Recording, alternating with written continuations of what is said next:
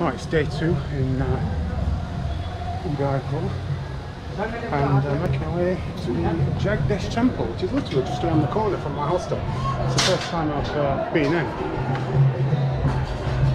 And this festival that is happening today, I'm not exactly sure what time it's supposed to kick off. It's just before 2 o'clock, and it does look like there's quite a bit happening.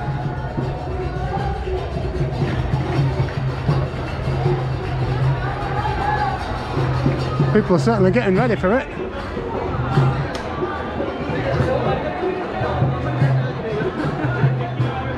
Oh, can we actually go in the temple? Let's go and take a look.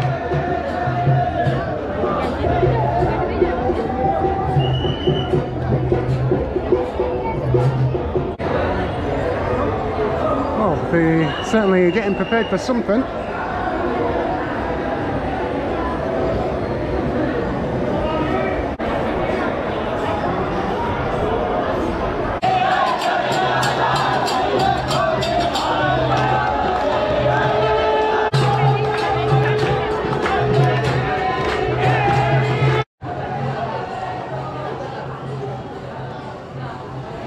I'm making my way to the front of the temple now. It does sound like something's about to happen. They were building a stage yesterday and they got the loudspeakers up, which they're now using.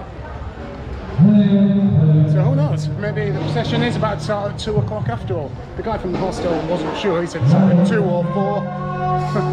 It's crazy, a big festival like this, and even the locals don't know.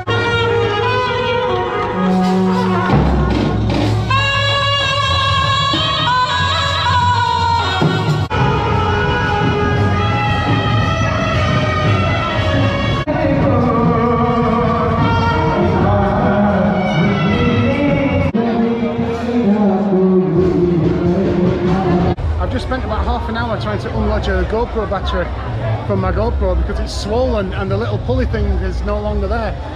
So yeah, it was a real struggle, and a policeman helped me and got it out.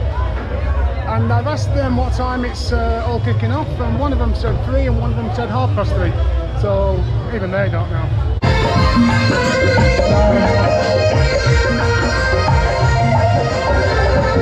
Free drinks all the way down here.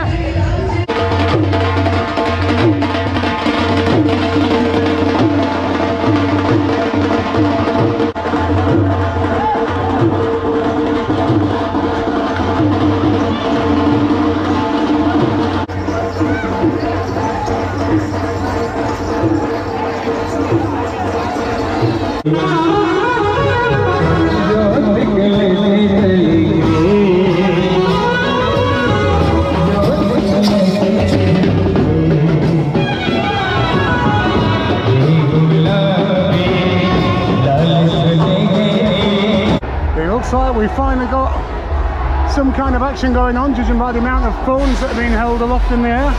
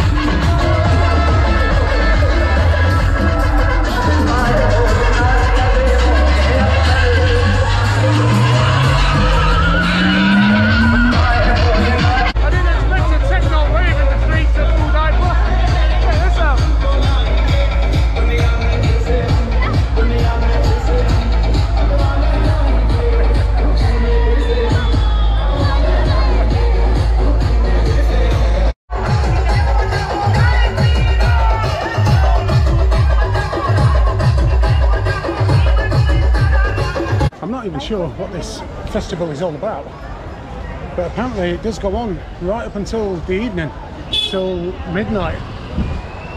But wow, that was quite scary, to be honest. And the police have just got no control over the situation at all. I mean, even here, coming out of the clock tower, there's not one way to get in and one way to get out. It's just basically everyone's going in the opposite direction and just getting in a big mess in the middle and not being able to move. It's crazy. I'm trying to make my way back to the area where I'm staying, but that would mean walking against the parade. I don't particularly want to do that. Now, I have found that there is a little side street, literally just a few meters like up the parade, but I just can't get anywhere near it. You just get to a certain point and then it's just a crush. I don't particularly fancy getting back inside that crush, because that was pretty scary. So to get back to my area, I'm going to have to do a bloody half-hour loop. Maybe if I just do the half-hour loop and get back to where the procession started, it might be a bit quieter down there. We'll see.